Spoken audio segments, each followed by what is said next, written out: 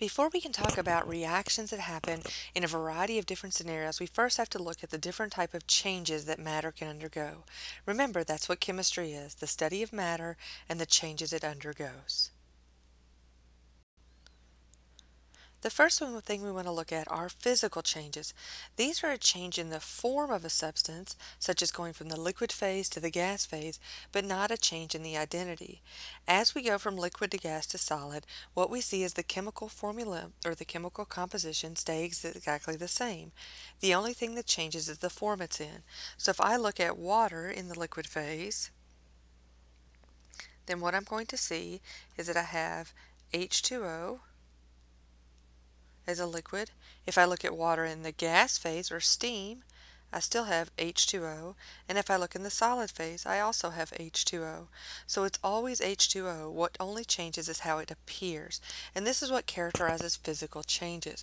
They don't change the chemical composition of a substance. Arguably, the more interesting changes happen when we look at chemical changes or chemical reactions. And these are processes in which one or more substances is changed into something else. So the chemical composition changes. Now, the actual process that's happening, in this case, we're looking at a reaction of baking soda and vinegar here, and that is the chemical reaction. What we use is a chemical equation to represent what's happening using our chemical symbols. And so here we can see we have sodium bicarbonate reacting with acetic acid to produce sodium acetate and water and CO2. And so now we're seeing that we're changing from our reactants into products. So what we want to look at here is our reaction. And so at the top we see methane reacts with oxygen to produce carbon dioxide and water. And that's certainly one way to represent that reaction. There are other ways to represent it. We show it using models here at the top. We show it using words to describe what's reacting. We use our chemical symbols, and this is by far the most common method. And we also look at the atoms. Here we're representing the number of atoms of each type of element on each side of the equation. And so what we want to look at also is what we call all of these components. Here we have reactants. Okay? So everything that's on the left side of the arrow is considered a reactant. When we look at the arrow, what that means is to yield. So reactants yield. This is what we're forming. And then we can go right side, and this is what we know as our products. And so everything written on the right side is a product. So we have reactants, yield, products. The other thing we see in our equation is a coefficient, and here we have a coefficient in front of oxygen and in front of water. Now note that we have subscripts within the equation, within the formulas, because they're showing how that compound exists all the time, not just in the context of this reaction.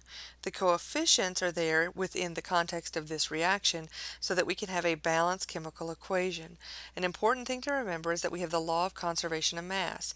During a chemical reaction, matter is neither created nor destroyed. So if I have one carbon atom on the left side, then I must have one carbon on the product side. If I have 4 hydrogens on the left, 4 hydrogens on the right, 4 oxygens on the left, and 4 oxygens on the right.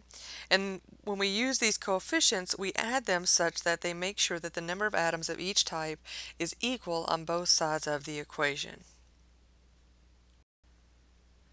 The last thing we add into our equation to have a better picture of exactly what's going on are the phases of substances.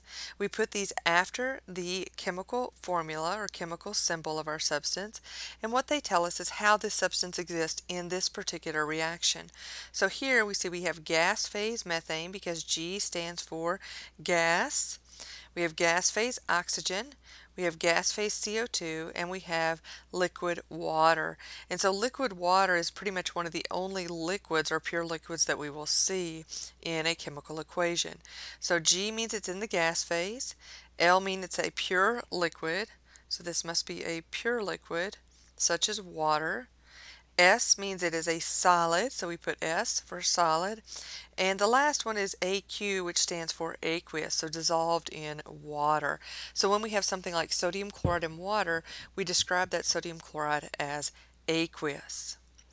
So now what we can do is we can have an equation which represents everything that's going on. It tells us the identity of the compounds.